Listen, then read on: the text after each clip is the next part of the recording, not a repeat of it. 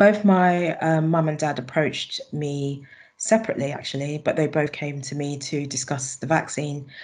My dad, for example, was very specific in his question, and he said, "Should I take the vaccine?" Um, and my mum, on the other hand, she was quite upfront in saying that she wasn't taking the vaccine. She just told me upfront, "I'm not taking it. I'm not having it." And she had made her decision. What was your approach to the conversation? My approach was to not be dismissive and to be open to hearing about what their concerns were, to listen to what their concerns were, and then to show them if I had any evidence on the contrary, to share that with them. Obviously, as a daughter, you want the best for your parents, and you know, there might be a tendency to say to them, you have to have the vaccine, but that wasn't what I wanted to do. I genuinely wanted it to be their decision. Did your mom and dad get the vaccination?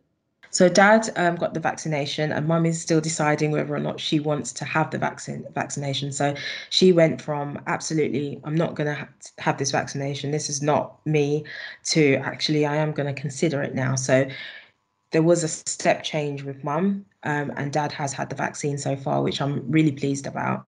You know, my dad felt also a sense of relief, and it was the fact that he made his decision, he was comfortable with his decision, and hopefully now he can just get on with living life, really. So there was that sense of relief, which was great.